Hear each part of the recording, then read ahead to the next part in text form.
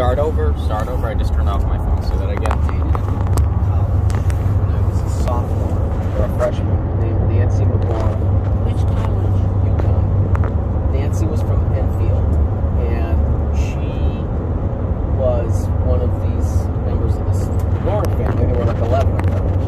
And they had a house, a summer house in Hyannis, which is where the Kennedys are. And Nancy was very, very good friends with Rory Kennedy, who was Bobby's youngest daughter. And Nancy and I were dating, and that summer, between my freshman and sophomore year, I was supposed to go up to the Cape with Nancy for the weekend, and we were supposed to have dinner with Mrs. Kennedy and Rory and the whole crowd. But Nancy and I broke up about 2 weeks before it happened. Why did you break up? Or did she break up with you? I think it was one of those mutual things, but I think she officially ended it.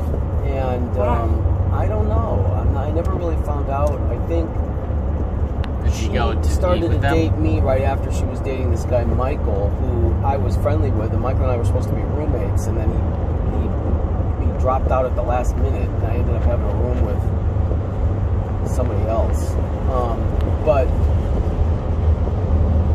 yeah, or no, I'm sorry, I was a junior. It was my junior So year. you don't know why she broke up with you? I never really knew, except Well, that what's she doing right now?